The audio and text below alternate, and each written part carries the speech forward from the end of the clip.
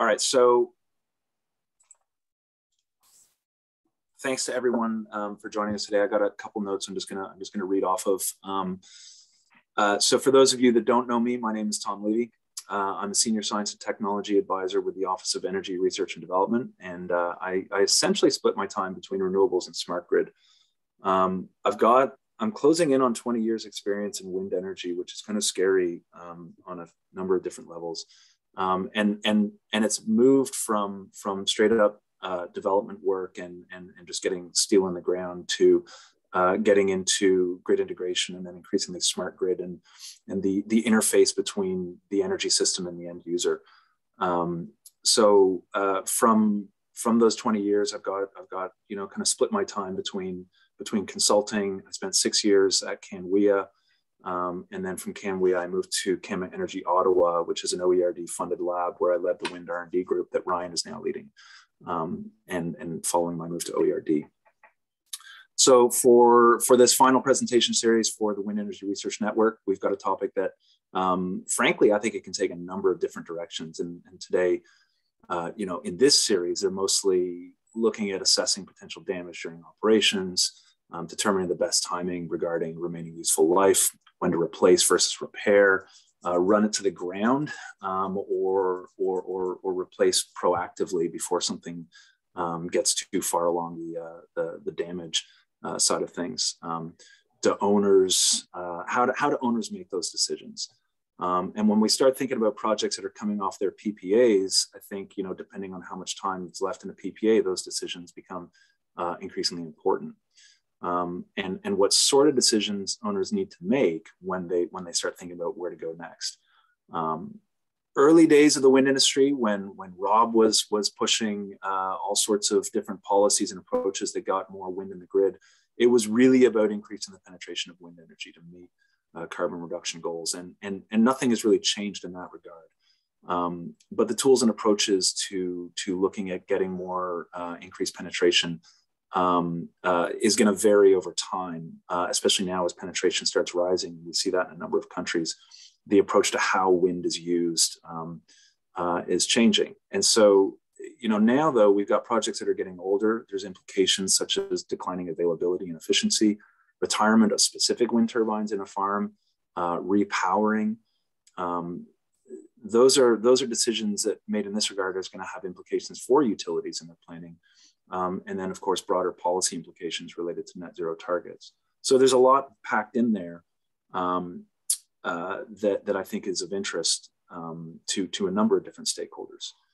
Of particular interest to me in this area is assessing and understanding, or I'd say better understanding, the impact on the asset as a whole or individual components when we're asking them to do more than just maximize their energy production. And of course, if you look at the IEC standards, those IEC standards and certifications under those are all about, tip speed ratio and maximizing production. But now that these projects are getting, the impact now is we ask them to change their role in the grid. So for example, what is the impact on major components when wind turbines are increasingly participating in ancillary service markets, which is what we're seeing contemplated in Nova Scotia right now. The PPA has changed. The interconnection requirements have changed. And what is that going to do to the turbine? I don't think we have the data yet, but I think we're going to start amassing that over time and maybe something to think about next year or in future years. And I think another area that is up and coming, and I've heard Ryan say it, and I think it's good, is it's a little late to the party. We should have been thinking about this a while back, but we're starting to now, so better late than never, is end-of-life disposal and recycling. We're seeing an increased level of interest in what to do with those blades that are out there. It's a growing issue. Environment Canada and climate change is starting to think about that as well. End-of-life issues as it's related to a circular economy. So those are a number of areas that asset management can come into play, and there's, as I kind of said at the outset, there's a lot of directions this can take. So, but that's going to be enough for me for now. I'm gonna pass the conch to Phil, who I think from you, Phil, we're gonna dive right into the presentations. I'll just say in terms of housekeeping, I think what we've seen is, you know, if you've got a burning question, raise your hand and let's ask it on the fly after presentation. But if you can hold it or put it in the chat, that works as well. But we'll see how things go. So over to you, Phil. Great, thanks, Tom. And hopefully you've got a view of my screen here. I'll run through our slides. But just by way of introduction, my name is Phil McKay. I am the Senior Director for Operations at the Canadian Renewable Energy Association. So we're the National Association for Wind, Solar, and Energy Storage in Canada. I'm coming from a background in thermodynamics in the automotive industry, spent some time in Detroit doing automotive design, and then did my master's at the University of Windsor with Dr. Caraveau and Dr. Ting. So that was kind of my first introduction. After that, got some time in at the Wind Energy Institute of Canada as well. So spent some time as a junior engineer there doing some testing, and finally ending up here. As we were talking about earlier, I've been working on operations when we were calling it O&M a few years ago at CanWEA, and as we merged into CanREA to take on more technologies, we've moved to this whole life cycle approach, so construction right through to decommissioning with the operations bit in the middle as well. So we've got committees working on each aspect of that, including grid integration. We do a lot of health and safety, workforce development stuff too, and then try to get industry around these topics to start either talking shop between each other or talking in a forum like this. So this forum has been really great to see rising up. We do want you to try to share the word on this as well, tell your colleagues so that we can get more membership coming out. I'm not going to read through all this. This might be your fifth time actually seeing this presentation. We've been deliberate as a steering committee to make sure this gets in front of you so you can see the big picture goals for creating this forum and accelerating uptake. I was also thinking that as we list out these groups that are involved, colleges aren't on here, and we talk about applied research as well. And I think that also goes to what Tom was saying. We're at this point where there's still fundamental research to do. There will always be that, but it's that bridge, that applied research of, okay, we've got a technology, we're not starting from scratch, but we need to deploy more of it. And there are all these dynamics to that we should be cognizant of. So this is the annual meeting for this. So trying to do this at least once a year.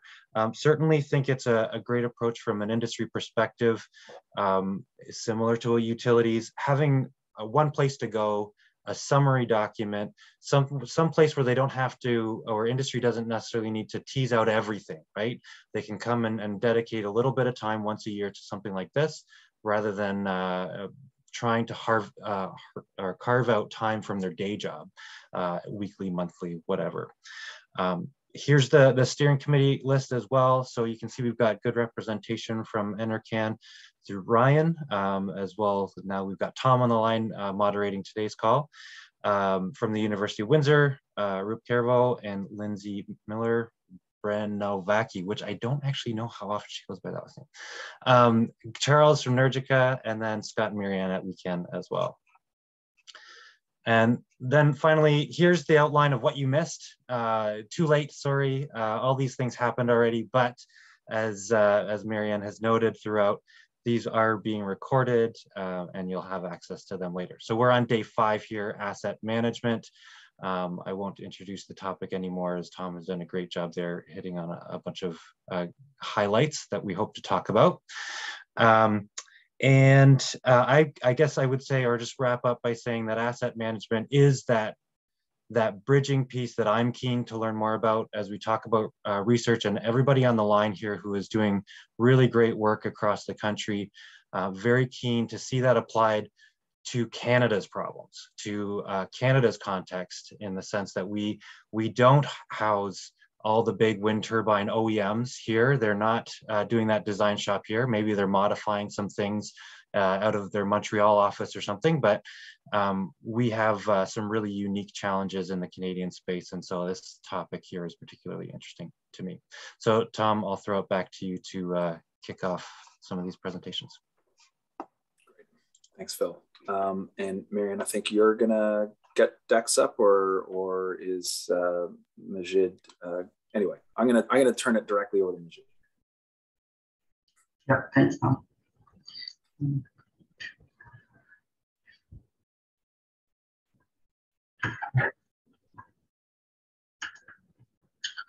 Okay. Hope that now everyone can see my screen. Yeah. Correct. Great. So, hello everybody. My name is Majid Morshedizadeh. I'm the Wind System Reliability Research Engineer here at WECAN. Today, I'm going to briefly talk about IEA wind task number 46, which is about wind turbine blade erosion. So I'm going to start with an overview of the task. Basically, leading edge erosion has been identified as a major factor in blade lifetime, maintenance costs, overall power production reduction. So the objective of the task is to understand the impact of leading edge erosion on the performance of the wind plants and determine the cost and benefit of any proposed mitigation strategies. The expected outcome of the task are literature surveys, topical reports, recommended practices, and models.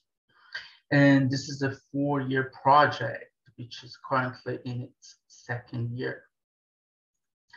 So a little bit of WECAN's experience and why we're involved. So we're located at the northwest tip of Prince Edward Island, which has like a 300 degrees of ocean, which brings a lot of wind, which is great, but it's also a very corrosive and harsh environment.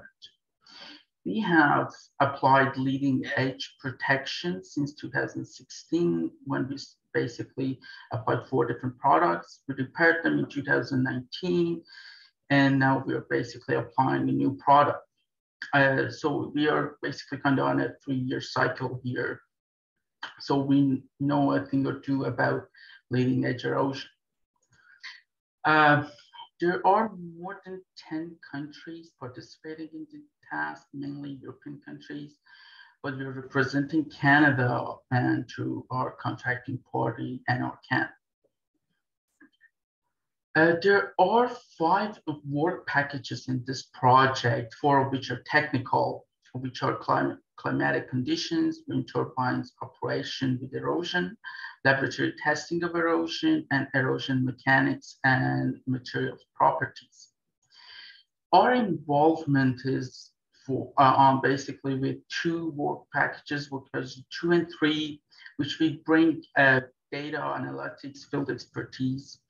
And the work package 3, which is our main involvement, has 5 different subcategories, which are AEP loss modeling, standardization of damage reports, droplet impeachment model, potential for erosion safe mode operation, and validation of models based on field observations.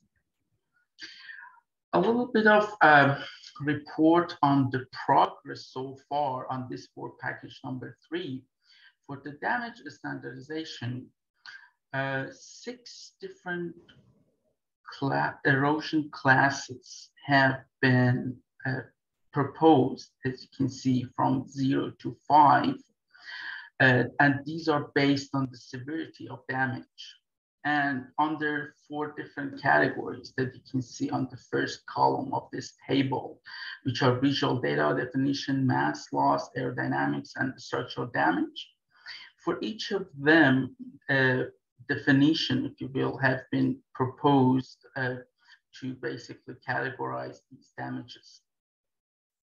As an example, the eroded blade that you see on these images on the right, with these parameters provided in this table on the basically on the bottom left, has been given these different classes for the 4 different categories that I mentioned earlier, and to basically create a cheat sheet, if you will, for damage standardization.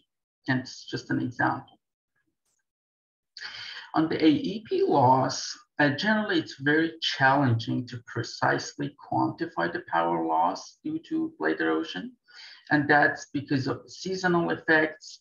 There could be multiple issues affecting the power. And also when you reach the rated wind speed, it's very hard to see any basically effect of eroded blades on the power because you are producing at full power. So you have to stick to the region below rated power.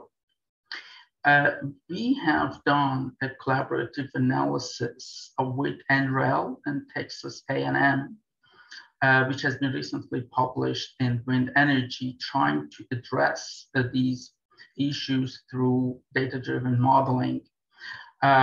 This is open source, is an open source paper which can be accessed through a widely online library.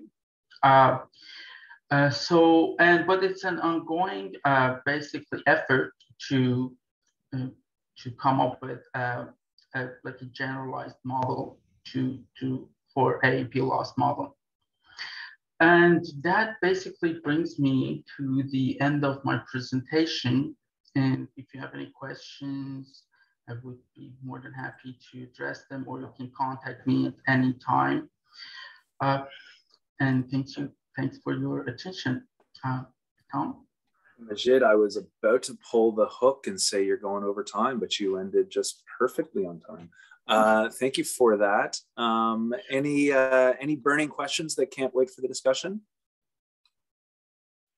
Just take yourself off mute and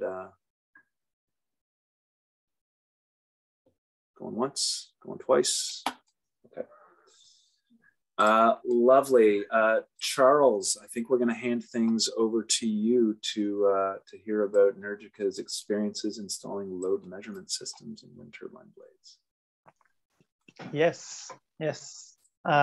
Thanks, Tom. Hi, everyone. Been listening in so far, but very interesting. And yeah, I'm going to set up my screen here. And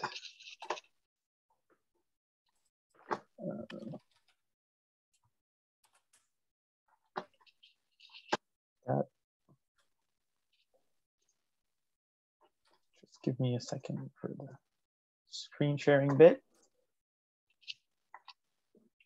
All right. Everyone sees the screen now? Yeah. Great. Yeah, so I wanted to talk to you today about some experiences we've had installing load measurement systems in a wind turbine. It's a project we've done at our research site based in Gaspé, Quebec. So some of you may be familiar with the infrastructure we have. So Energica, we're a college-affiliated research center, and we own and operate a research site which has two 2-megawatt wind turbines. We'll talk more about them later. Some MetMast, microgrid, PVs, LiDARs, and all the data is pushed to OSI SoftPi. So we've been operating the sites for 12 years now. We've instrumented our WEC-1 wind turbine. We like to refer to it as the Christmas tree because there's so much stuff in that turbine. It's kind of crazy, but it's a Senvion MM92 cold climate version. It's a rated power of 2 megawatts, of height 80 meters. It's been commissioned in 2010, and as an operator, we're also have the same concern as what Tom shared at the beginning of the session about, what are we going to do with this? In Quebec, there's the specific context that Hydro-Quebec and the Ministry of Natural Resources have kind of showed their cards and let the operators know that they want ideally to extend the wind farm life to 5 to 10 years. And so our PPA ends in 2030. So that means, if we're looking into extending the life of our turbine by 5 to 10 years, are we, able to operate up to 2040? So that's one of our concerns as a kind of operator perspective.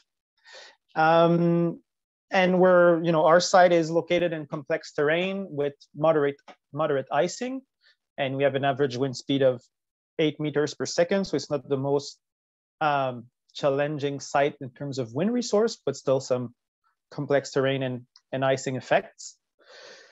And so why are we looking into load measurement? Well, that's basically Tom's intro right there. So the Canadian wind fleet is aging.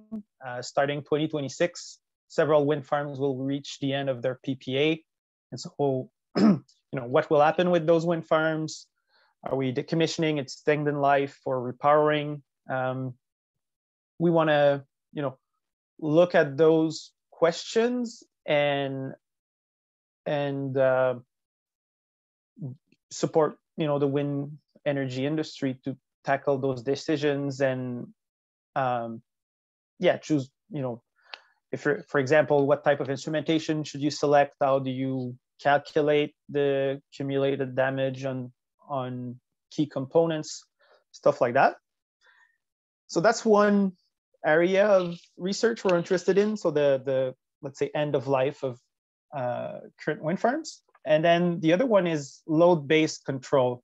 And so if you want to extend your wind turbine life, then why not try and limit the loads on its critical components? I'll be showing some commercial solutions. So I think there's some options on the market now which are relatively simple to install, fairly simple systems, and we want to work with those technology developers to kind of develop some maybe load management control for aging wind turbines. So that's for the, let's say, aging part. And then there's icing as well. So I guess my main area of research now has been cold climate and icing. And as some of you may know, the most applied control for those is aerodynamic performance degradation. So basically you measure a power loss with the power curve, and at some point you decide that there's too much icing that is dangerous for your asset. What we found so far is that actually what icing does is it reduces the aerodynamic performance of the blade. And actually before our turbine gets stopped by icing, it's actually, there's less loads on it.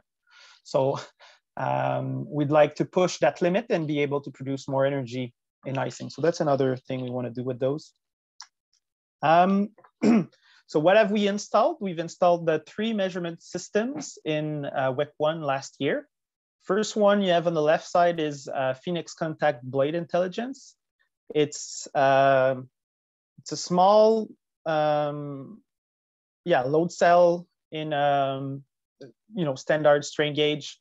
It's encapsulated in epoxy, and so it's as they say, a wind technician approved sensor.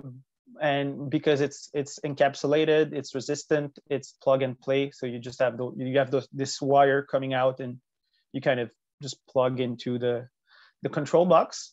And as you can see on the top image there, there's 4 sensors per blade. So you measure the 2 main axes of the blade. So that would be the flap-wise and edge-wise. Then we have the Bachmann cantilever sensor, which is basically the same philosophy, except that instead of a located strain gauge, you have this kind of moving arm.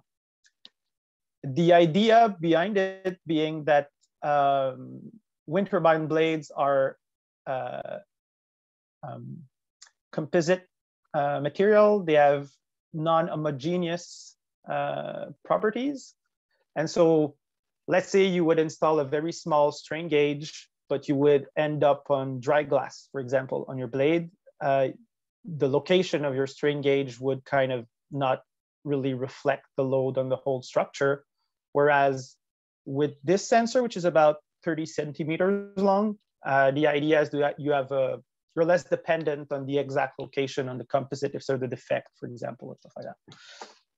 But general principle remains the same. You measure deformation of the material.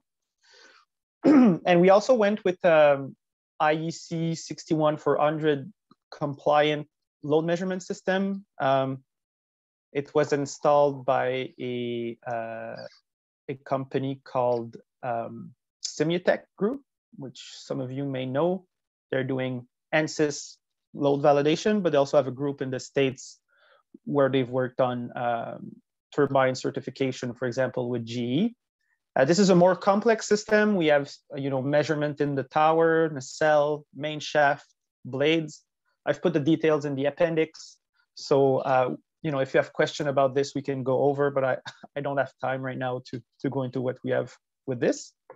Wanted to share some of the learnings we made through this and how we proceeded, and kind of, just sharing our general experience with this.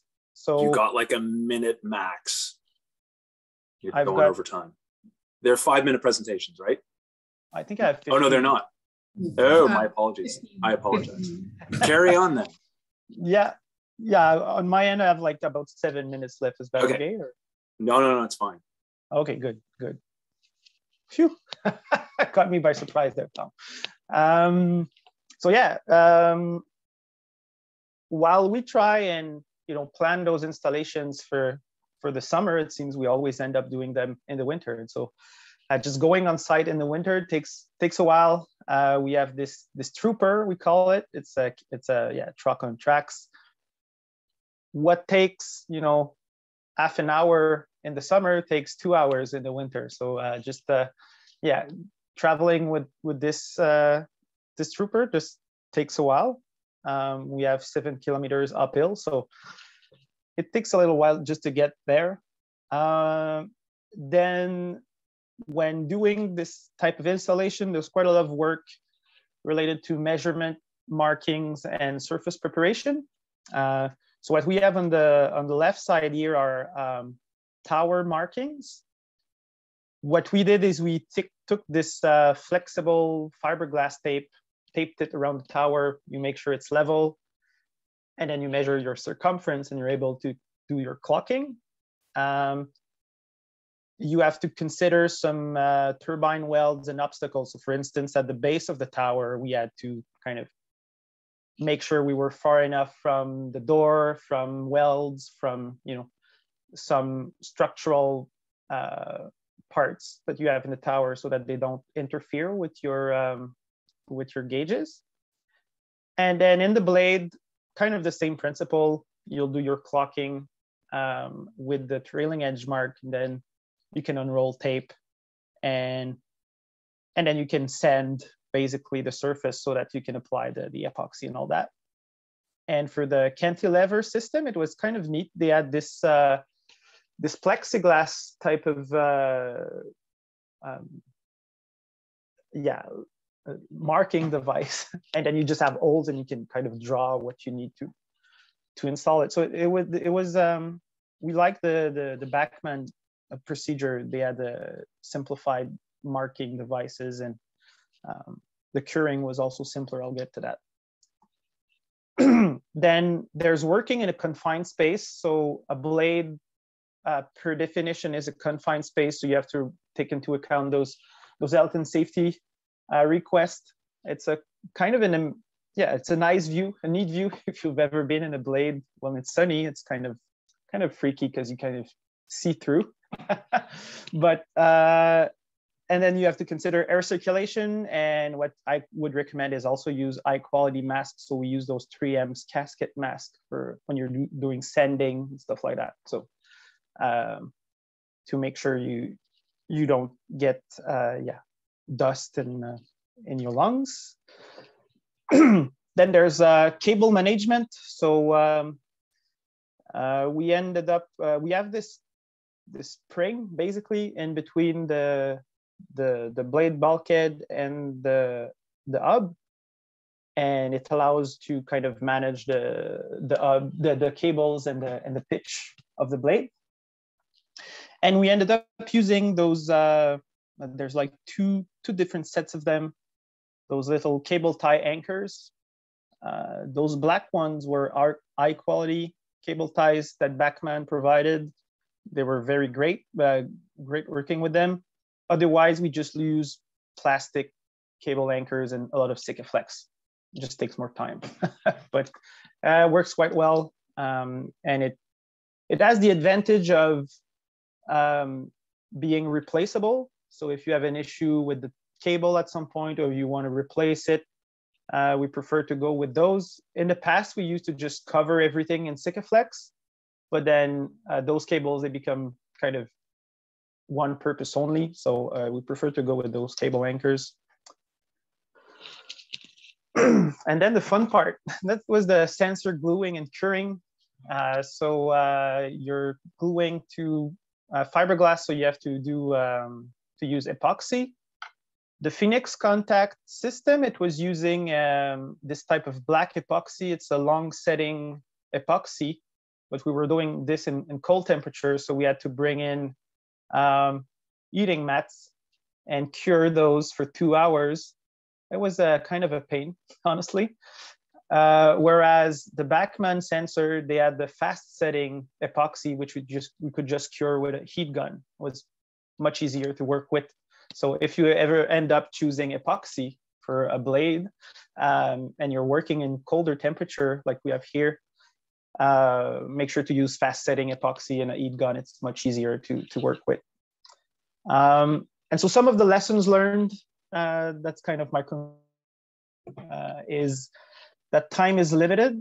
On a given day, going on site, doing the health and safety meeting, climbing the tower, locking the rotor, setting up the confined space equipment, and then taking it all apart when you leave, it takes a lot of time. And so it leaves little time to kind of do the actual work.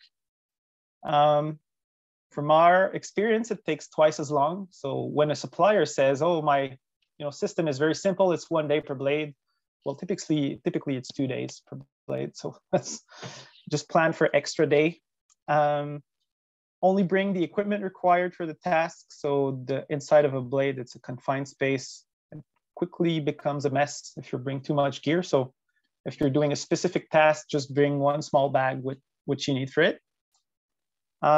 Using the right tools. So we used flexible measuring tape, which works quite well. Always have that rag plus water and rubbing alcohol solution. It's kind of there's a lot of dust in the blade, and if you don't clean it before, nothing will stick to it. So your tape, your epoxy, everything. So and use paint pens for the same reason instead of Sharpies. So in the beginning, I was using Sharpie and couldn't do any marking. So paint pens work much better. Cable management was the task that actually took the longer. It's not that long to install the sensor as the cable management. That's quite long. So good quality cable tie anchors were great, or just plastic cable tie anchors with Sikaflex. And then, gluing, curing, I already talked about it, but just choose an epoxy that can set with a heat gun instead of heating pads, because that's a lot of work and takes much longer. And most importantly, stay safe and have fun. That's it for me. Thank you. Well, it's lucky you had that extra time. I didn't cut you off in a minute, Charles. You had a lot of more interesting stuff to go through. So apologies for that.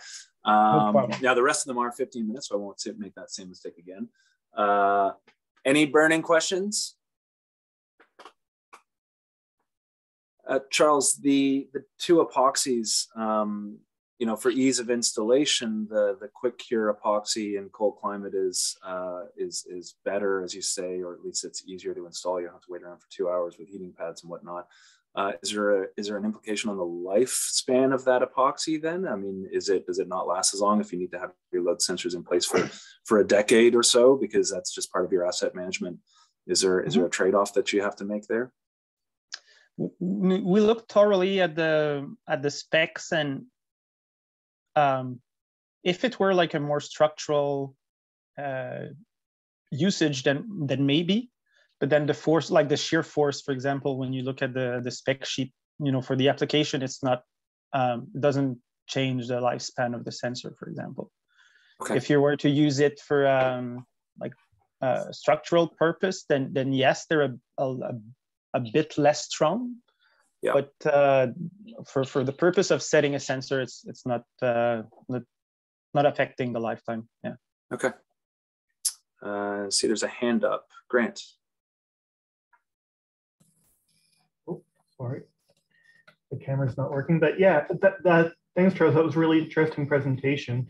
I have a question. So at the beginning, you were talking about using these load management or these load measurements to look at the remaining lifespan and whether you can extend the time. And so I'm wondering, I'm not sure what the time frame is on this. I missed kind of when you set these up, but do you have any initial data, or do you have an idea of how you might use this data, or how long it might take to start getting some information that will allow you to make those decisions about extending the lifespan of the turbines?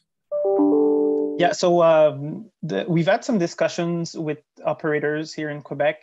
Their deadline, or first deadline, is 2026. That's when we have the first, I'd say, large scale wind farms kind of being at least reaching the end of the PPA. You know, they have a concern about how far do I need to go in instrumenting my turbine and understanding how much remaining life I have. So they have concerns about tower foundations, I guess the nacelle blades and all that stuff. You can use repowering now. So some turbine OEMs, they provide the repowering for the nacelle, the blade, the drivetrain, all that stuff. They're just not sure how much they should instrument to understand that, and if they're able to kind of link SCADA data with those loads and accumulated damage. So I guess the discussion we've had so far in terms of research was kind of to bridge the gap between what's the load on the machine and what's the SCADA data telling us, and if there's a way to kind of simplify their process so that they don't have to necessarily instrument their fleet, maybe just validate a few load cases on a couple of turbines per site, for example. So that was the discussion right now, was kind of streamline the end of life analysis and leverage SCADA data as much as possible. Great, thank you. Yeah, it's really interesting. Okay, great. Thanks for that question, Grant. Thank you, Charles, for the presentation. We're gonna quickly move to Simon Paradis, your colleague at Energica. It's Olivier that's going to present finally. Yeah, Okay. Simon has exchange his place with okay. Switch place with don't tell me I keep misreading the agenda. First the time, now the people, but no. Okay, good. Over to you, Olivier. Can I share the screen? Yes.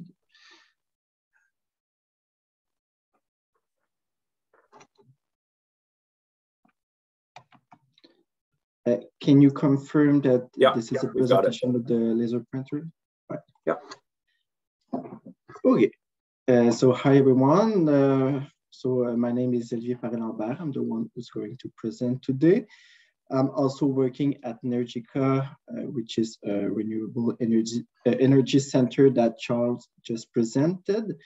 And I'm going to talk to you about a project we are currently doing with Colineo on blade inspection optimization. So you must know that wind blade inspection and wind turbine expansion are mandatory and are a huge operation and maintenance requirement. They are doing so to ensure the structural integrity over the lifetime of the wind turbine, but also to evaluate the residual life and plan repairs to extend that residual life. So Colineo partnered up with us because they are doing blade health monitoring. They are currently using a ground-based inspection technology that you can see here. That looks like a telescope. This technology can inspect and detect cracks that are width of 1 millimeters at a distance up to 100 meters. It has a few perks, like it doesn't need to have technicians going up in the turbine or climbing on the blades. It's also easily deployed in any environment, and it can be used in a lot of various weather conditions.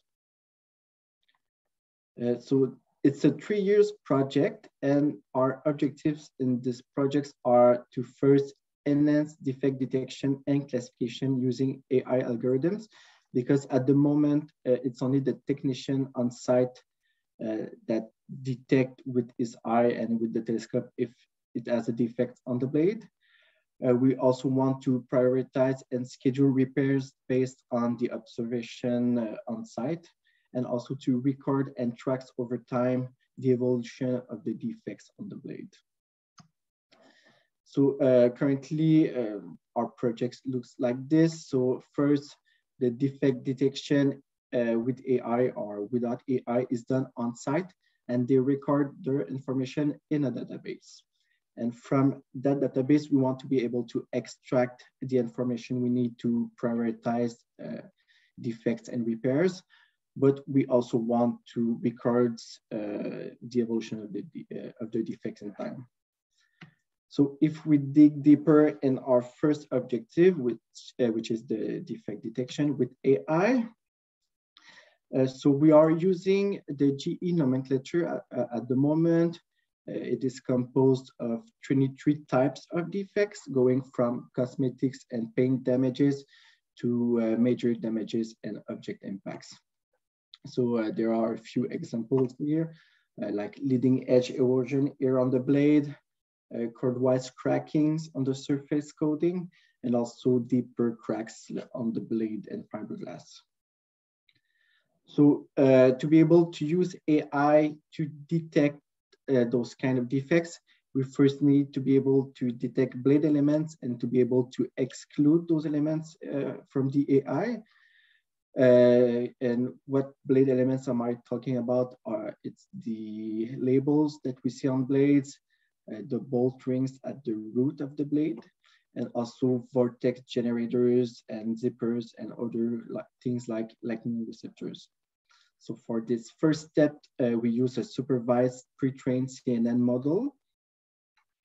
And here, as you can see on the table on the left, we were able to achieve great results with average precision above 96% for all blade element. That corresponds to about 0.90 of an F1 score of about 0.95 and over.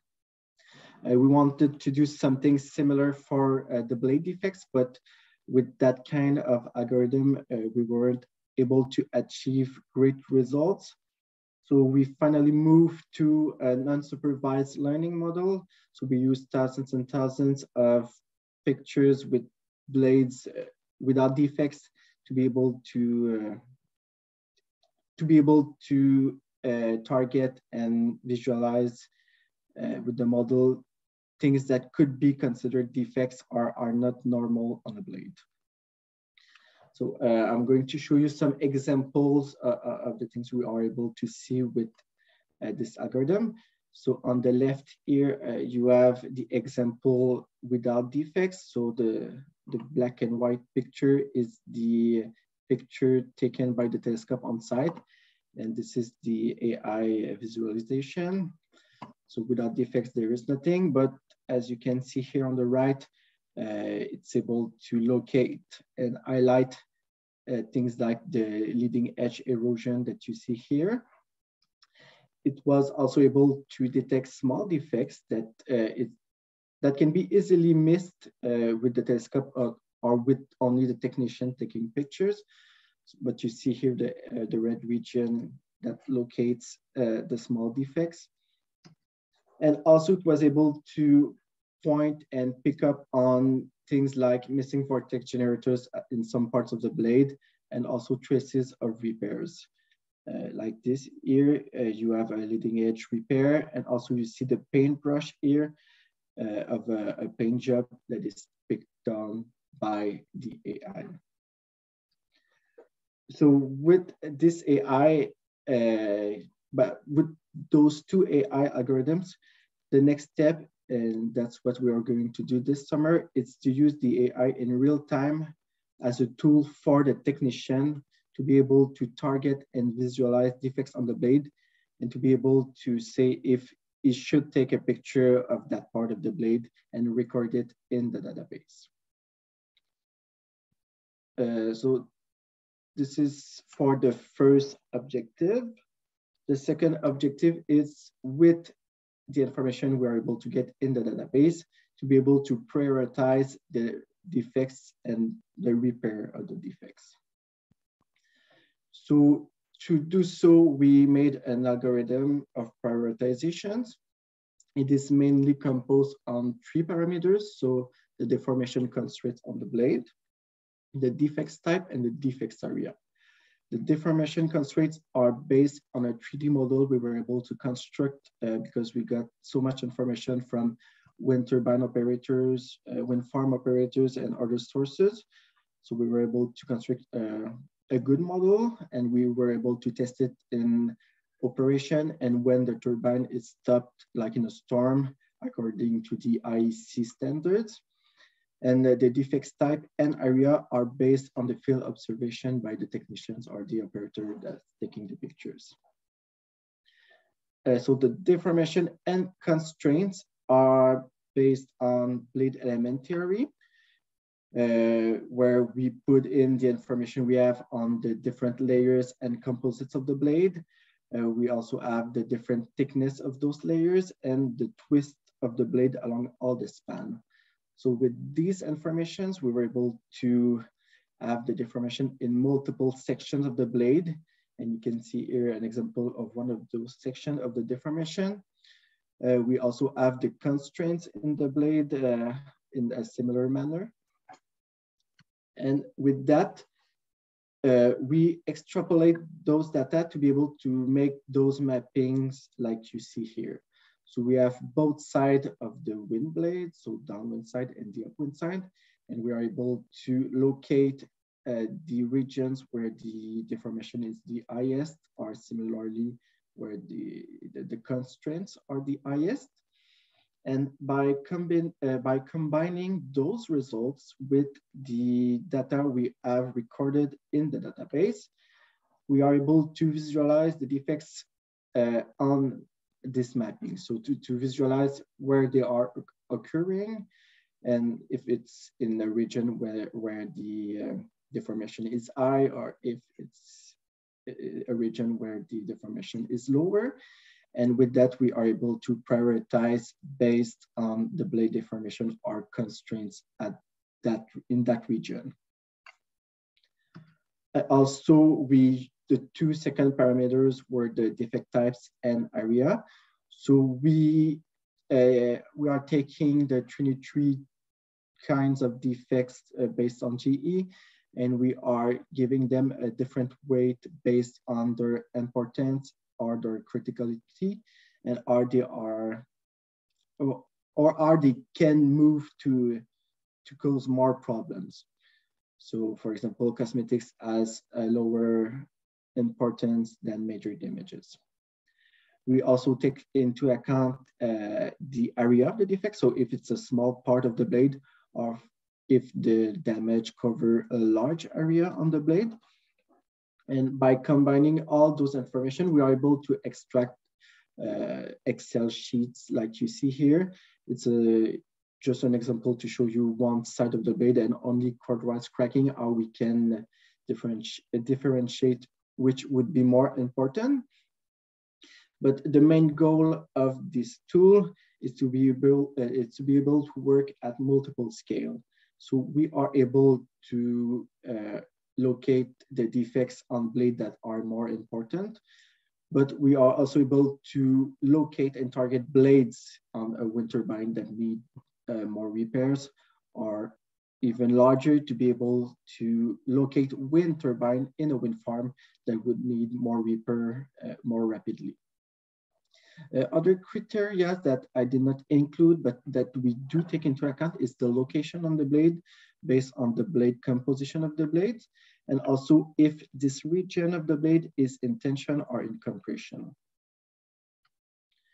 And the third objective of this project is to record those defects over time and to track their evolution. We're still at the start of this process, but the main goal of this objective is to be able to assess the evolution of anomalies based on distance between anomalies. So here you have an example of one blade on a 3 years period, so 2019 to 2021. But we also have data from 2016 to today. So here you see different years of blade inspection. And if we zoom in, we can see that some defects are very close to each other. And if we look at the pictures taken for those defects, you can see the evolution over time. So I don't think it is clear in the first picture, but we do see cordwise cracking. But in 2021, the year after, we see that the cordwise cracking are more apparent, showing the evolution of the defects in time. So like I said, it's still early in the process, but what we want to achieve with this is to track the evolution over time to be able to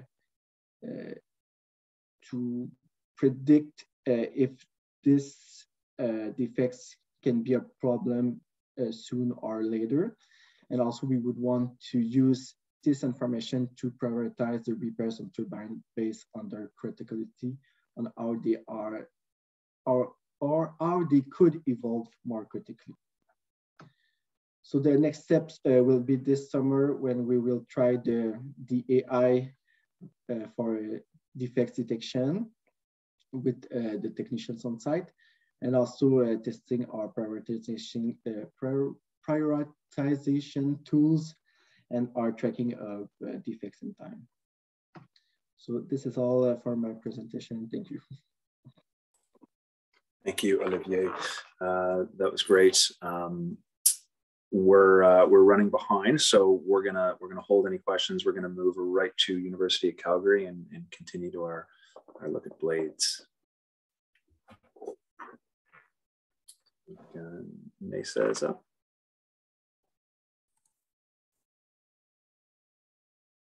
Hello, everyone.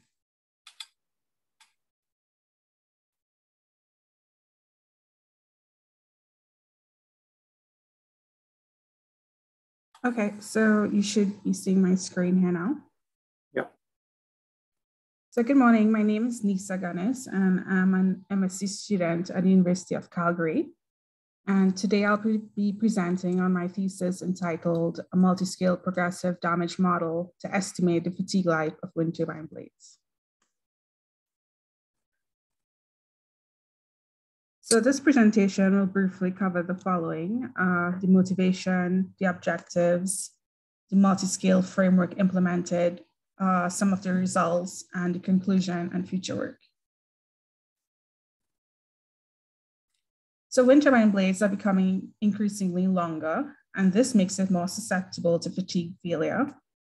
So fatigue damage, it poses a threat to the integrity of the entire wind turbine structure. And as the blades become damaged, the aerodynamic shape of the blade can change, and this can lead to a decreased efficiency of the system. So as a result of these effects, it is critical to be able to predict the damage and failure so that timely decisions can be made. So the structural health and prognostic management systems require, some of these systems require physics-based multi-scale models of the wind turbine blade to make well-informed decisions. So in this way, we can determine if the damaged blades can be repaired or replaced before damage to other parts of the structure. Also, fatigue load mitigation strategies could be employed to maximize the energy extraction, reduce the mechanical loads, and fulfill power quality standards. So these wind turbine blades, as we all know, are just a thin-walled, slender composite structure. And currently, there are no well-established fatigue models for these blades like metals, for these composite materials like there are for metals. So the common methods employed to analyze the fatigue of the blades are stress life models, which are used in the certification guidelines. And less common, but relatively more accurate models of blades involve stiffness and strength degradation or damage mechanics models. So ideally, the fatigue models for this composite structure should consider the multi-scale nature of the response of the wind turbine, the physical damage mechanisms such as matrix cracking and delamination. And it should also be quick to analyze so that it could be included and interfaced with the structural health monitoring systems. So the main objectives of this study was to use a 2D finite element analysis of the blade, of the damaged blade, instead of using a 3D finite element model. So this will make the analysis a lot faster and easier to implement within structural health monitoring systems. So here first, we see that here, the geometry and composite layup of the damaged blade is first modeled. And then next in this block here, instead of using 3D analyses, we use 2D finite element analyses. And this is done using an augmented Baker's code. So within Baker's, we implemented a continuum damage mechanics model. And what Baker's does is that it reduces this 3D solid mechanics problem into a 2D cross-sectional domain. So as shown in this picture here, the wind turbine blade, which is 90 meters in length, is split into 27 different sections, which is pretty similar to what we saw in the last presentation. And a beam finite element representation of the blade is calculated. So the output of this augmented Baker's program is then fed into the full wind turbine simulations. So the outputs of this are the equivalent mass and stiffness matrices of the damaged blade. And then using this information, we input it into this air elastic code of the full wind turbine blade. And then using this, we can get the operating parameters of the wind turbine. So this process can be carried out iteratively as damage progresses to calculate the fatigue life of the blade. So the output of the Hawk 2 feeds into Baker's and then vice versa. And then finally, when we see fiber failure, then we can calculate the fatigue life. Also, based on the output of Hawk 2, we can see and try to evaluate and develop different control strategies the wind turbine blade to minimize the fatigue loads. So here we have this overview of the multi-scale framework used to calculate the fatigue life. So first we have this CDM model, this continuum damage mechanics model, where the overall compliance matrix of a symmetric laminate is estimated as a function of the crack density. And this is done at the laminate scale. And then these results are used to calculate the damage rate. And then next, the reduction in stiffness of the different wind turbine sections along the blade are calculated using the augmented Baker's program. And then this is finally input into Hawk 2 to simulate and get the loads on the blade. And again, this is fed iteratively until fiber failure. And then using all our results, we can calculate the fatigue life of the blade. So just some results. These results are at the laminate scale. So here we have this 0 plus 45 minus 45 symmetric elastic epoxy laminate under tension fatigue loading. And this continuum damage mechanics model is based on the optimal shear lag analysis. And currently, it only accounts for cracks in one ply. So this is one of the limitations right now. So the CDM model is used. So in the figure on the right here, we see how the modulus and the Poisson's ratio change as the crack density increases. And the figure on this left here shows that as the cracks initiate and propagate and delaminate during the early stages, the damage variable dm, which is a function of this crack density, it increases rapidly in the earlier stages. And then as the fatigue goes on, it sort of reaches the saturation point here, where the crack density does not increase significantly, and then the damage matrix damage variable also does not increase a lot. So these results are in good agreement with the experimental data, and the main differences that we see here because of the limitations of our CDM model, and this is because of the cracks. Cracks in reality can be in multiple layers, and these cracks also interface with each other. So this is all, the interfacing of the cracks is also not captured in the CDM model currently. So the CDM model could be extended to capture these effects.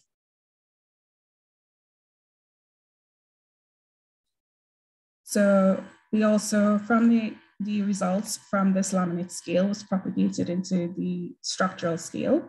So we implemented damage to the main spar of the DTU reference wind turbine blade, and this is again 19 meters in length. And this was done to showcase how the progressive damage model can be implemented.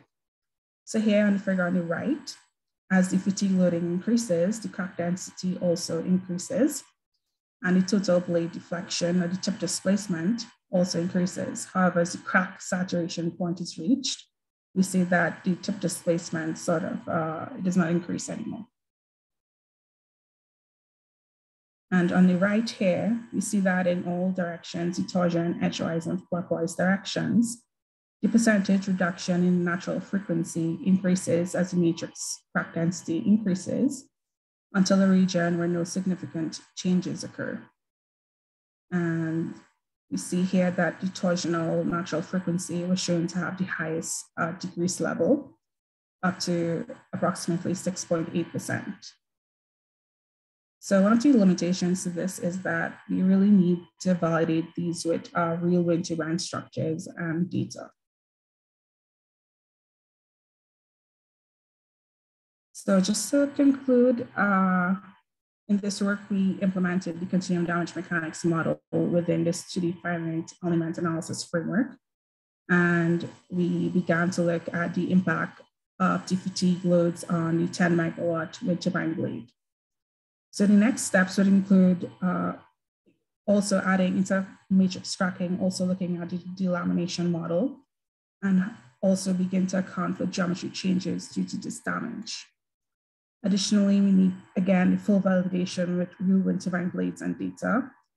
And then we also want to analyze the performance data from POC2, from our wind turbine simulations, to see how we can use these in control strategies.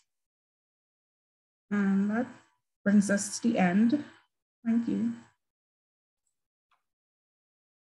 Great. Thank you very much. Moving right along, we're going to jump to University of Massachusetts. Murat, the floor is yours. Thank you, Tom. All right, let me try to share my screen. Can you guys see my screen now? Yep. All right, fantastic. Thank you.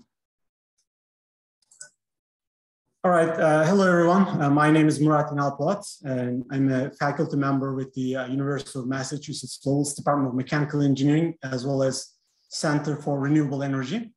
Today, I will be briefly talking about a structural health monitoring approach we've been developing for the last several years for wind turbine blades in operation. And this approach is kind of new, that it's using acoustics. Everybody on the line is well aware that blades are susceptible to failures due to defects, fatigue, and weather-induced damage in the form of delaminations, edge splits, holes, cracks, etc. And unfortunately, most of these are not really being detected in real time by any monitoring system or monitoring approach at this time. And the other unfortunate part is that as far as we know, the contribution of blade failures to the overall O&M costs are at the order of 12%.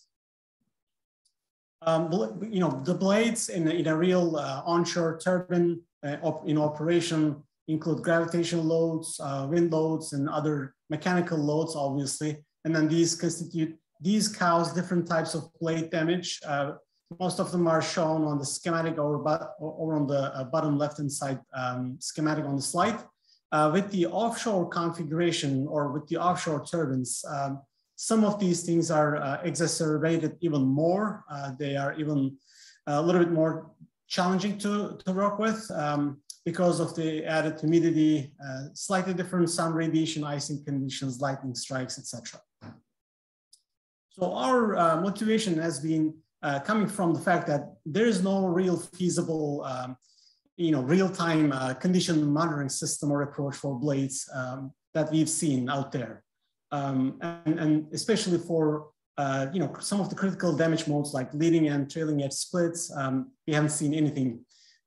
Even though I just mentioned that there are not many approaches for monitoring in the real field, in the real operation, there are very well-established approaches that have been shown to work in certain studies, vibration-based, acoustic emission-based, thermography-based, ultrasonic, fiber optics, and even camera-based approaches. They are excellent approaches and they've been shown to perform well, but predominantly in a simulator or lab environment.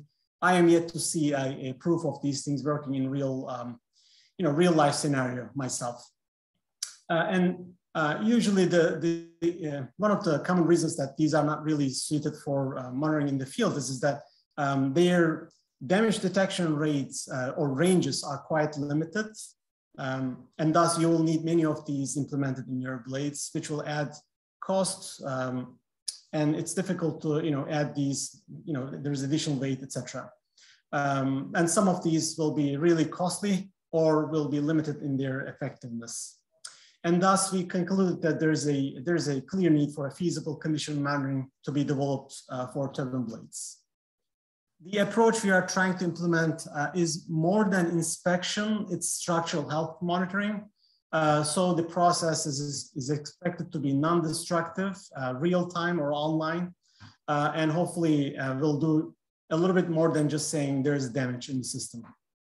I was talking about a few other potential approaches that we've seen out there in the literature or in the field. Just wanted to do a simple comparison on the table.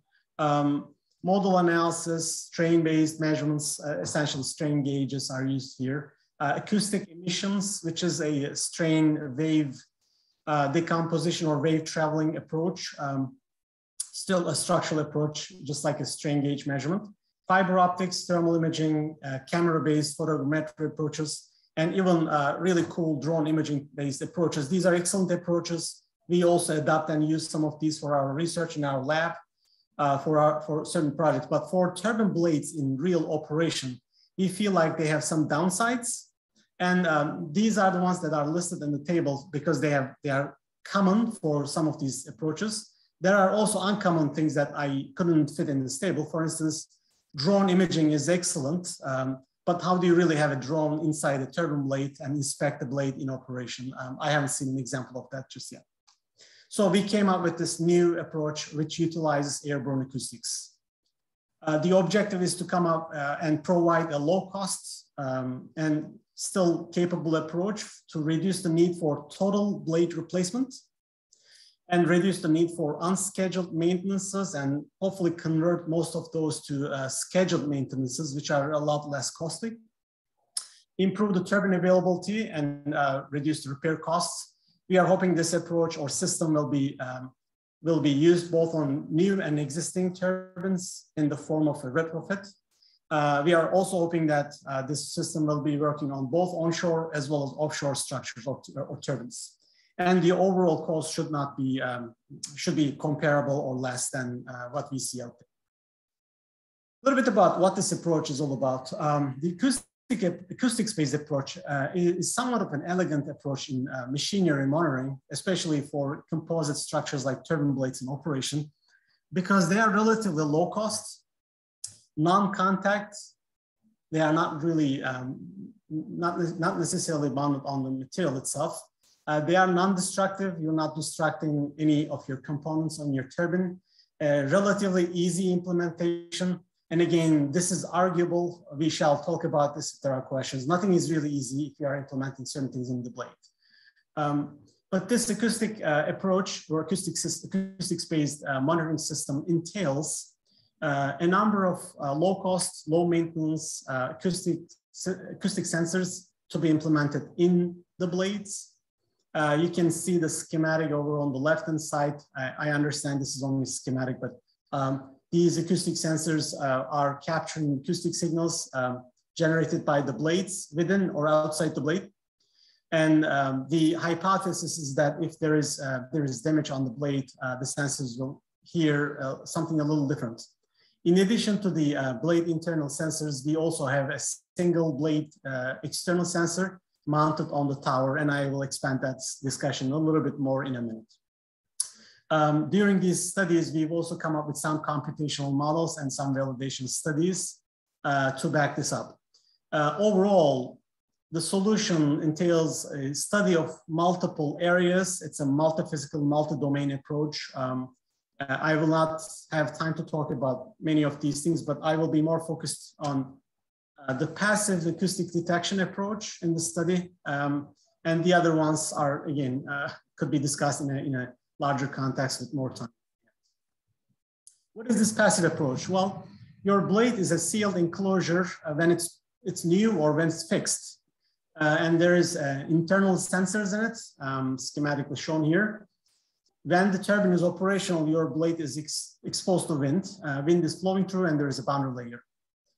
And the internal sensors are continuously listening and acoustically interrogating your blade. And there is a certain background noise that it hears. When there is damage, and in this damage example, I'm using blade external skin-based damage here. If you get some form of an edge split or crack or something like that, you still have the wind coming through and creating a boundary layer. But then in this scenario, the boundary layer is expected to interact with your blade a little bit more, in a little bit more pronounced way. And the hypothesis is that you will listen something a little different. The system schematic can also be shown with the schematic over on the left-hand side. The blade internal sensors are essentially glued, chemically bonded on the shear webs, and they are powered through the hub. And then we usually recommend having one sensor per blade cavity. To expand on that discussion, what do you mean by blade cavity? If you have a single shear web in your blade, then you have a two cavity blade. If you have a two shear web blade, then you have three sort of distinct, sometimes acoustically coupled, sometimes acoustically uncoupled cavities.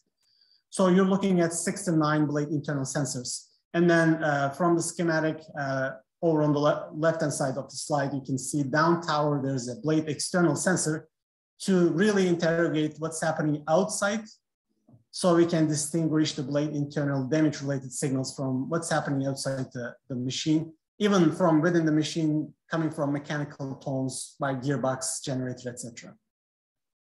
The data collected is wirelessly transmitted to the cloud using a 4G LTE service.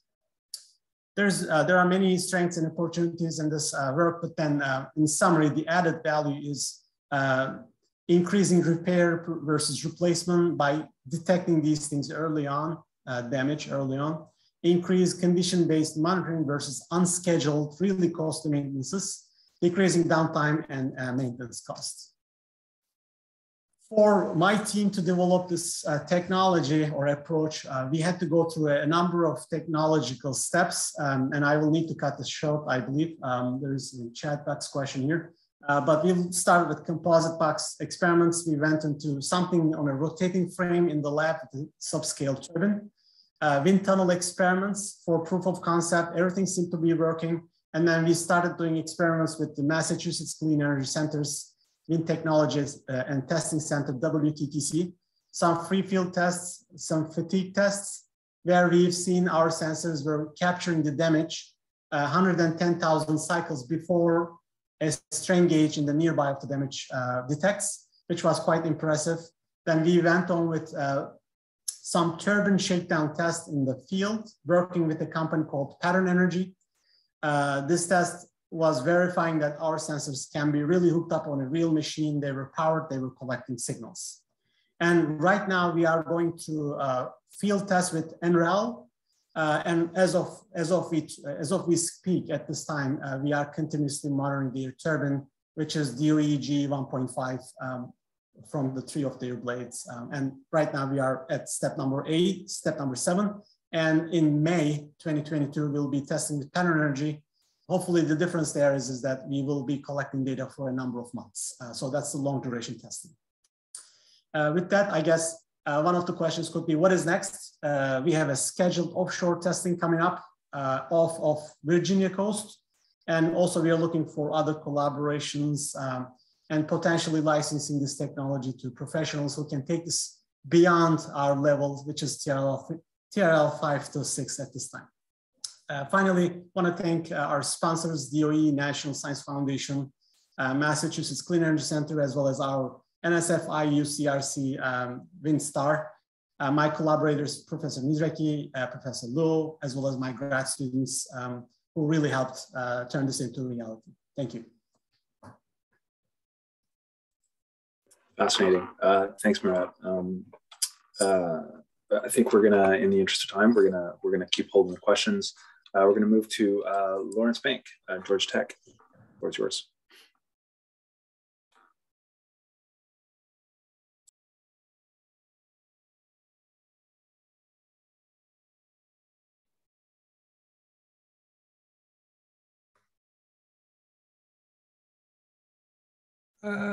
Hello, everybody. Good afternoon. Happy to be here with you. Let me increase the size of this.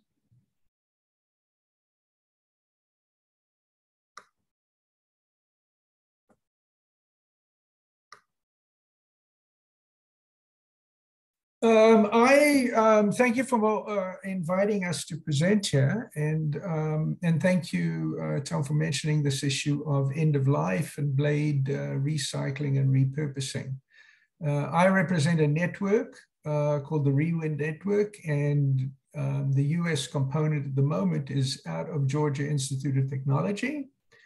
We have a group of about 40 researchers, faculty, graduate students, and undergrads working at Georgia Tech, City University of New York, University College Cork, Queen's University Belfast, and Munster Technological University in Cork, Ireland. Let's quickly go through what really happens at the end of life, presuming that the blade comes off the turbine. I understand there are many other solutions relative to extension, permit extension, and blade extension. But now we're talking about what happens when the blade comes off primarily. I'm sure you've all heard various versions of this waste hierarchy.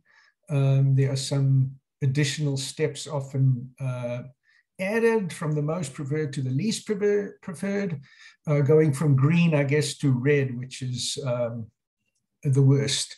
As we said, extending the project to the blade lifetime prevents actually removing the blade from the turbine. You can reuse the blade, potentially if it comes out of service before the end of its design life, and sell it on a secondhand market. You can repurpose the blade, which is what we do in Rewind, which is remanufacturing for use in a new product. Then comes recycling, where you shred, grind, mill, and use for a filler in maybe other forms of reinforced composites, plastics, or sometimes in concrete. You can use techniques of material recovery, sometimes called reclamation. There are a whole host of techniques to remove the resin from the fiber, recover the resin monomers and the fibers, and then hopefully reuse those materials as recycled materials in essentially any composite application. Then going further down the list of treatment and disposal, what is becoming somewhat popular these days is the co-processing in a cement kiln. which is really substituting for coal and substituting for silica in the manufacturing of cement. Then you incinerate with or without energy recovery. And then finally, you get the landfilling. Landfilling is already being outlawed in many European countries. We expect that to come to North America relatively soon. The hope is that we move up this inverted pyramid and try to first consider the more sustainable end-of-life options, and then consider the less sustainable options after we've exhausted opportunities for the more sustainable options. We, as I say, are a consortium that has been working now in repurposing for 5 years, in fact, working in all types of end-of-life opportunities, some of them in the material recovery and recycling for the last 10 years. And we have determined that our effort is going to now focus only on repurposing. So repurposing is taking a blade or a portion of a blade and using it in large infrastructure. There's also the architectural repurposing in products such as furniture and other smaller items. But our focus is really on using blades as large infrastructure items. We have accurate models obtained from LiDAR scanning of a number of blades, and we've used these blades to render different types of solutions in what we call our Rewind catalog that we published last fall, and we'll be soon publishing a new one. This is what the catalog looks like.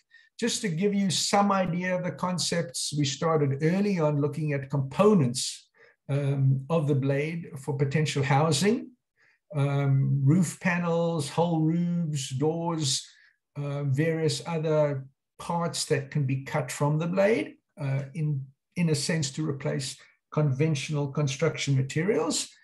A bridge of different types of varieties and different types of options, symmetric, asymmetric, continuous, side girders, girders under the roadway or the deck, a blade pole, which is using a pole as a transmission power line, or as a communications tower for communications equipment in place of, if you know, the artificial trees that are used quite regularly. Barriers, there are various and all types of barriers that can be developed: noise barriers, wind barriers, various barriers in the ocean, and even ocean rise barriers, which we hypothesize.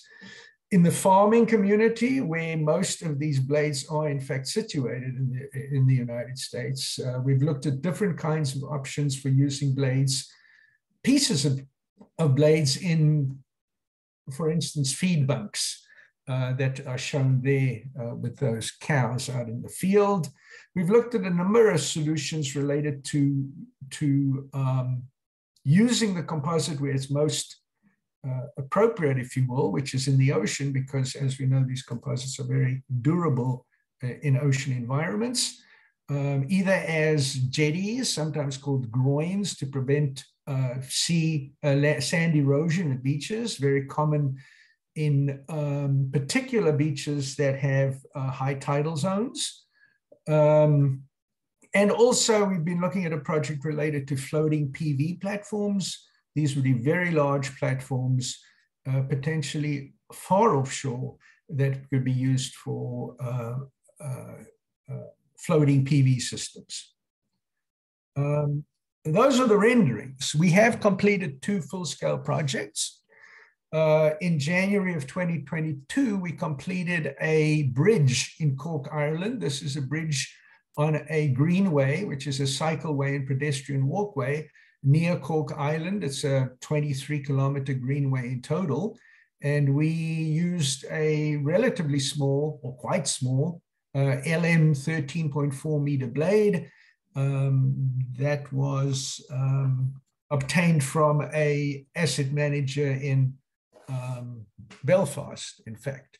The bridge has the blades are used as girders on either side of the bridge.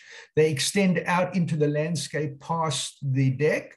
The idea really, and this was supported by the Cork County Council, was to demonstrate an interesting reuse opportunity, or what we call a repurposing opportunity, that will be very visible to the public and hopefully inspire other similar repurposing uses.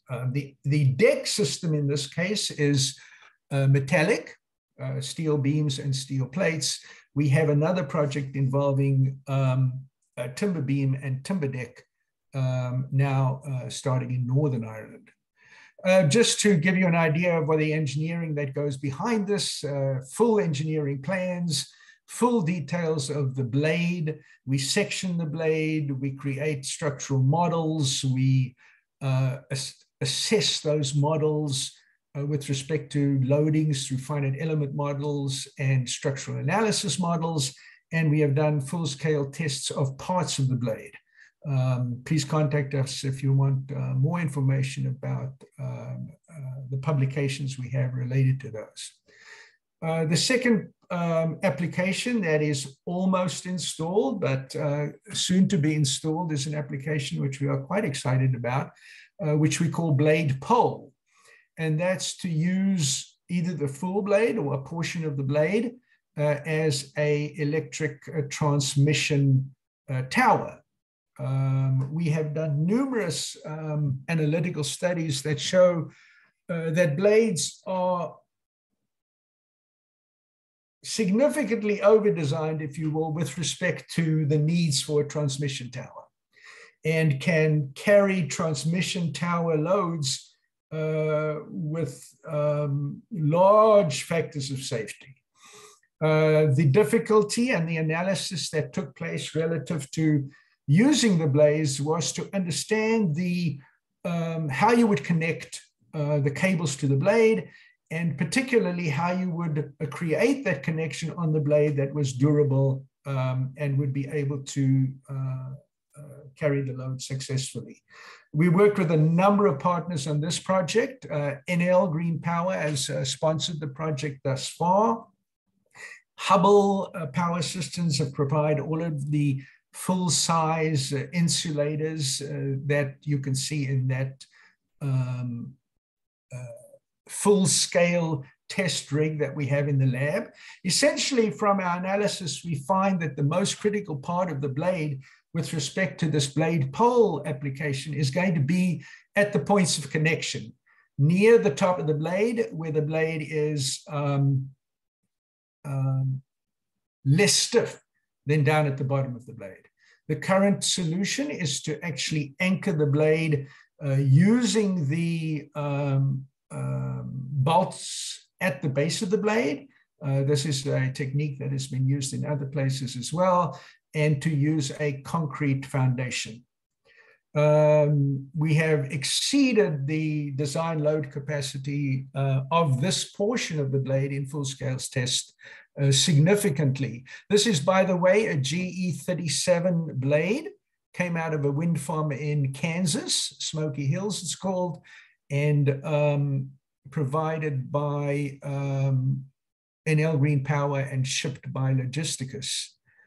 The second phase of the installation is going to be a full-scale installation out at the Smoky Hills farm in Kansas. We intend to, and this is hopefully going to happen within the next 6 months to a year. We intend to look at a number of critical details with respect to poles, the tangent pole, the dead end pole, and also the corner poles, which carry more complex loads, because the blades have, in fact, bidirectional capacity, as we know from the different modes of loading when used as a blade. We feel that this is a really useful application. Of course, the logistics of moving blades at near full size in the field will need to be resolved, and it will need to be seen whether or not these competitive.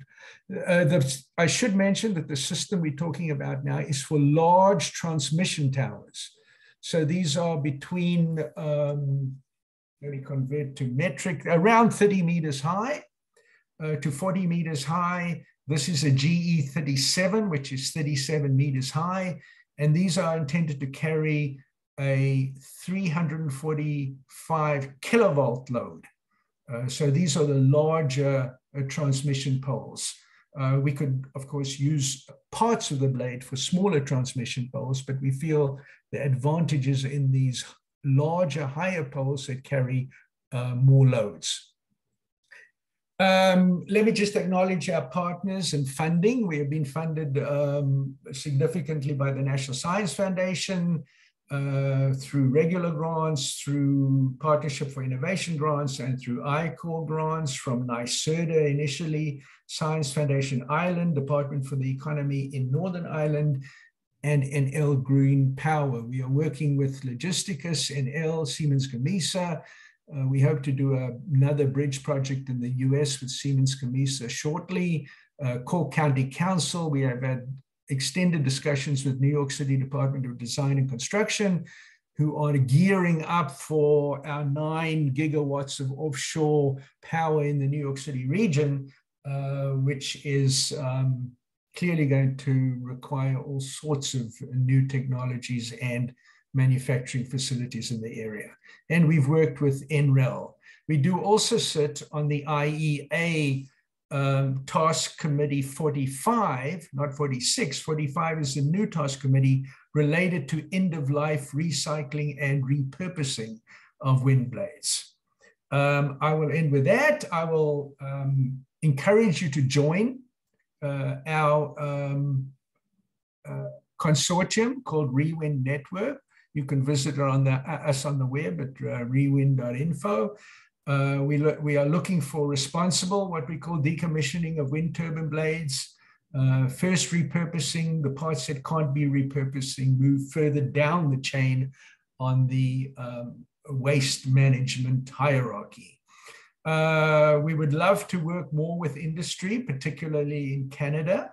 We would love to build a bridge or any other type of system out in Canada to demonstrate this technology. We are working closely with a Canadian consultant, Jody Rideout, who I believe is on this call still, and helping to develop realistic designs for our in-service blade pole project. We're happy to sign NDAs to work with us to develop particularly predictions of the types and quantities of blades that are coming out of service. The repurposing is tremendously dependent on location.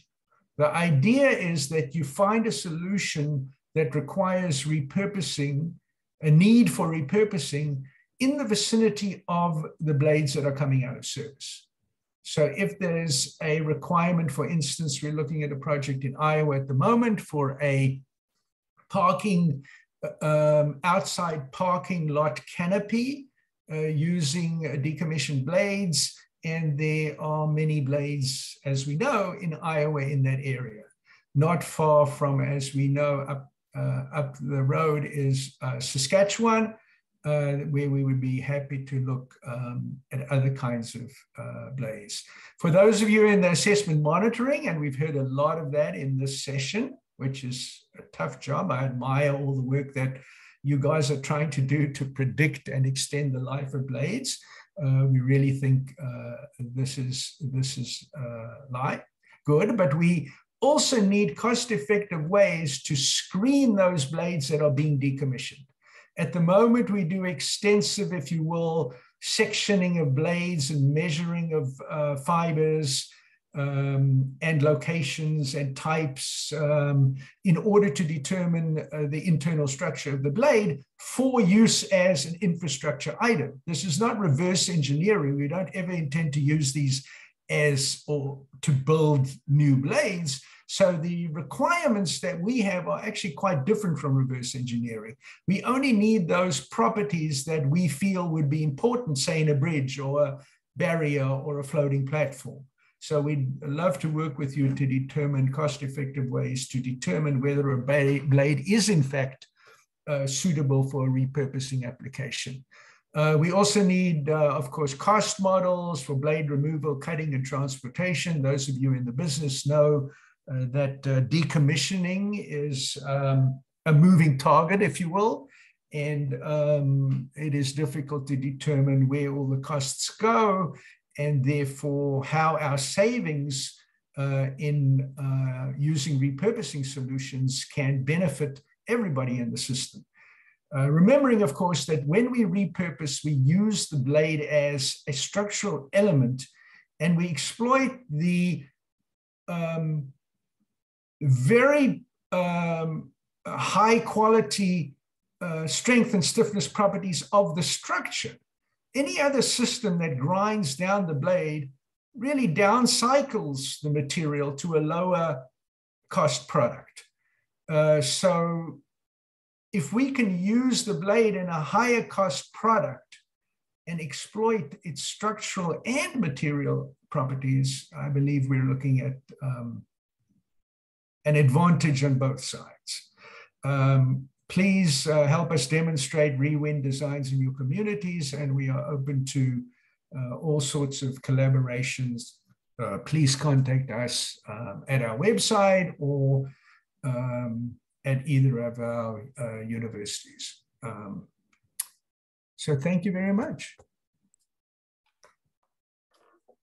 Thanks very much, Lawrence. Yeah, it's a new topic here in Canada, and one that's coming, I think, sooner rather than later. So appreciate those insights. So we're now going to get into a bit of a discussion. I apologize, Marianne, we are over time a little bit, but we do have some time. And I see Phil has a question in the chat. Phil, why don't you unmute yourself and ask the question real time, so to speak. And while you're doing that, that'll give others a chance to come up with a few of their own. Yeah, sure. Fantastic to see all of those repurpose applications there. The question that came to mind for me right away, I see this pole sticking up out of the ground. Does that thing want to fly? Is it trying to generate lift, and does that cause challenges on the foundation, side loading as it tries to tip itself over? But that's what came to mind first. Yeah, that's the question most people ask, and thank you for bringing that up. Yeah, we've done studies that, typical wind speeds of winds relative to the type of speeds that the blades are experiencing in service. We've got a tip speed of, 150, 200 miles an hour with the blade. And we've got wind speeds up to, say, 40, 50 miles an hour. We've done simulations with respect to the kind of loadings we see with infrastructure poles. And we see no problem with either the deflections, which we typically take as a tenth of the height, or strength of these blade poles. They are very flexible, which is great, and they are strong. So we have not seen, although we haven't put one in service yet, and that's the purpose of building this demonstration, to determine whether we will get any aerodynamic effects related to the shape of the blade when it is in service. Of course, a pole doesn't move around like a wind turbine, and it's only going to be in one orientation. So we can, figure that out, if you will. Yeah, fascinating. But thanks for the question. Thanks for the question, Phil. It's the first question that comes to mind, so great one. Andrea, I see you got your hand up. Hi. So thanks for that presentation. I love that we're starting to think about life cycle design and not just O&M, and that we're taking the whole life cycle approach to this in the circular economy. So I think that's great. My question is for Lawrence, and I was wondering, with the amount of blades that you'll be repurposing in this plan, what percentage are usable according to these applications that you're finding? And then what potential design changes need to happen that, if you've thought through this, upstream in order so that when we do repurpose these blades, they can do other things rather than having to do it on the back end? Two great questions. And, you know, the reason why we have focused on infrastructure applications is that because we know there are going to be lots and lots of blades coming out of service. We're talking, you know, thousands a year now in the US and probably Canada due to repowering, and we expect a lot more repowering. So we are looking at solutions where we can use a lot of blades. While we understand you can cut them up into furniture, but you can make a lot of little chairs from a 60-meter blade. So bridges are a popular, you know, a nice application, although once again, how many pedestrian bridges are you going to build in the world? Power poles is a very nice one because there we have evidence that there will be, you know, expansions to the network and grid, you know, coming online in the next 10, 20 years, even next year. So we know that's happening. And the nice part is that it fits the life cycle of the energy sector, right? You're taking this, it was producing wind, and now it's carrying the power away from the new wind farm. Barriers, we think, are a really good option. You use lots and lots of blades if we're using for tidal barriers, these beach groins or jetties. Floating platforms, I didn't show in my presentation, but if you've seen a photograph of floating PV platforms, these are hectares large, extremely large platforms.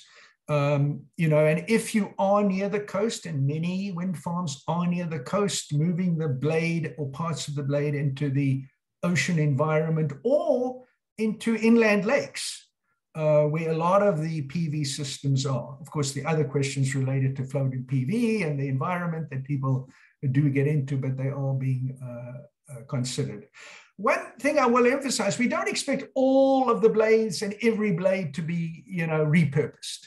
You know, we imagine in the long term that if you could get 20% of the blade repurposed, that would be great. You know, you're taking 20% of these, you know, expensive, you know, $100,000 to $200,000 structures, and you're using them in a second life application where that, you know, superior properties and structural form are used. A lot of people actually like the shape when they see it. A lot of people, of course, don't like the shape. So we also feel there's a good side to this, and we feel in Ireland that was the reason that the county council was very interested in is that, you know, it fits with the whole circular economy, green, the notion that we're trying to do something. And we've done surveys actually in Ireland that communities that are very opposed to wind, and there is quite an anti-wind lobby in Ireland, interestingly enough, even though they expect to go to 50% wind power, you know, soon. Those communities actually are not opposed to using these blades in infrastructure applications. In fact, you know, it's kind of the good side, if you will, of that. And we're happy to see that. We are hoping to do quite a few more on the, you know, on Ireland, Northern and the Republic, and then hopefully other parts of Europe. It's important to note that the inventory of blades in Europe and in the US, Canada are quite different. You know, here we have the long blades, essentially 37 meters or 40 meters and up. Whereas in Europe, because they started 20 years before, there are tons of these off-grid small little blades that are, you know, rotating, the N29s, the Intercon 29s, all of the Vestas V27s, 29s, 44s, 42s, 50s. All of these are small blades that are coming out of service in Europe and can be quite easily transported and used for these infrastructure applications. So it's important to know the location, as I said before, of the source of the blades and what is needed in the local community. But sorry for the long-winded answer, Andrea. You know, thank you. Thanks. I'm excited about this. What can I say? There's a question from Rob in the chat. Rob, do you want me to ask her, or do you want to come off camera? And I'm not sure. I don't think it's directed to any one individual of our panelists. Yes, so I'll just read the question. Is the reason for the focus on blade issues is that the blade is the most critical component in asset management, or that generator and gearbox issues are more turbine supplier specific and more difficult to research? So Lawrence, you've had a lot of airtime. No, you might have something to say on that as well. People. I just want to know if any of our other speakers have some thoughts on Rob's question.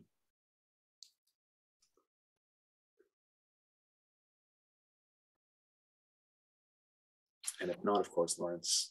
Yeah, I would say that, of course, in the end of life options, you know, that people say 85% of the turbine is recyclable. So the tower is typically metal, the foundation's concrete, you might have a concrete tower. All the machinery is metal. So it's really only the fiberglass parts that are difficult to recycle. And that's the blade and maybe parts of the nacelle and maybe the hub and things like that. But that's what's getting all the attention in the... No, I'm not talking about recycling. I'm talking about asset management of the fleet. No, I agree. So, I thought you were. So my question really is, there's not a single paper or presentation on gearbox and generators. And yet, my sense, and maybe I'm wrong, is that is a important component that needs to be managed. So is the focus on blades is because blades are the most critical component to be focused on for asset management, and gearbox and generators are much less important? Charles, why don't you take a crack at that? If that's what your hand is up for. Yeah. No, that was the reason why, and I think, you know, we've had a more blade focused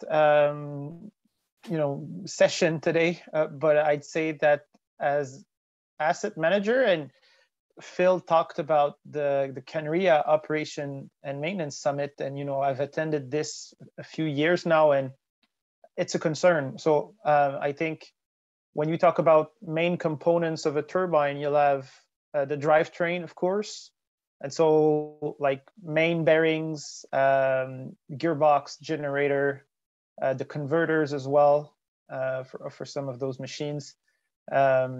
And there's a whole pan of research on condition monitoring system. I think it was, you know, briefly introduced today, but there's actually quite a lot of suppliers, you know, with commercial condition monitoring system specifically targeted at gearbox, for example. So it's a concern as well.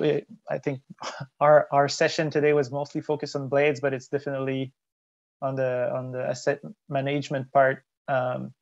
You know, there's plenty of companies working on those major components replacement, like generator, gearbox, and such. So it's like, I wouldn't say blade is more critical necessarily than a gearbox if you're an asset manager of a wind farm. Phil.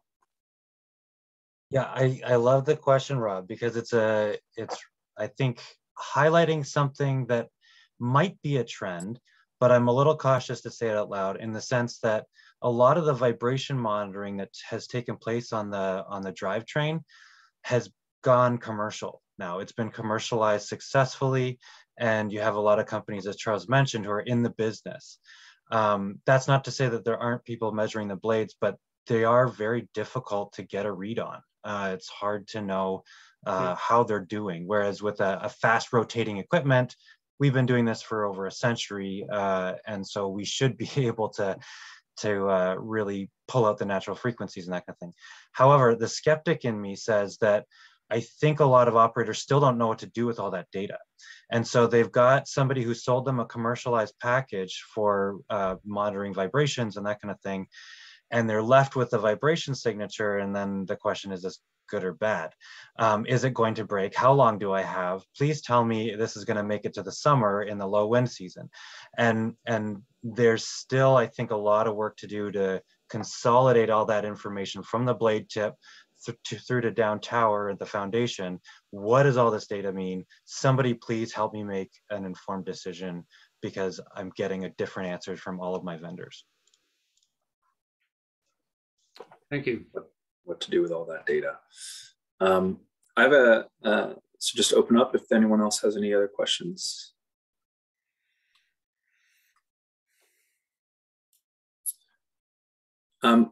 Murad, I'm interested in the acoustic work and kind of the validation that's happening. Are you going down the IEC path in that and looking for certification of this approach in some fashion? Are you teaming it up with other, I guess more, for lack of a better word, currently accepted approaches to that? What's your plan in that regard? Yeah, thank you for the question, Tom. I mean, we are not really at the point of commercializing just yet, but we are about to turn that corner. We are still working on different aspects of this technology. For instance, when you listen to something with an acoustic sensor, simple words, microphone, even the temperature of the environment will really shift the acoustic signatures you'll be collecting. So your baseline is continuously shifting. And for those, we are developing machine learning based approaches to keep track of the norm, so to speak. And then any deviation from that norm is captured. And we are still working out those details. It's not really completely done. That's why it's still at a university level. But arguably, because we've now shown this in the field, collecting data at NREL and at Pattern Energy Wind Farm in Texas. Again, it's arguable, but I think we are about TRL 5.6. In terms of standardization, I'm afraid to tell you that there is no standard in blade monitoring from a operational standpoint, but maybe some of these technologies that are being developed right now can help standardize them. At least as far as I know, there is no standard.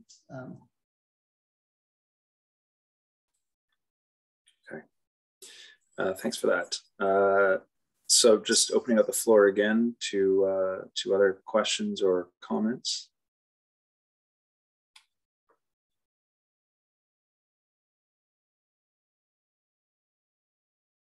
Hearing none, all questions and thoughts have been addressed. I think, Marianne, I'll turn it back to you. Sure, thank you, Tom. And thank you to everybody who presented and attended today. It was another great session. And this wraps up this year's Canadian Wind Energy Research Network. In the coming weeks, you should expect an email with links to the recordings of these presentations. And yeah, and I'm sure you'll be hearing from us throughout the year. Thank you all. Thanks, Marianne. Thanks, Phil, and the rest of the steering committee for putting this together. Look forward to next year, and of course the proceedings from this one. Thank you, everybody. Take care, everyone. Bye now. Thanks, everyone. Bye for now.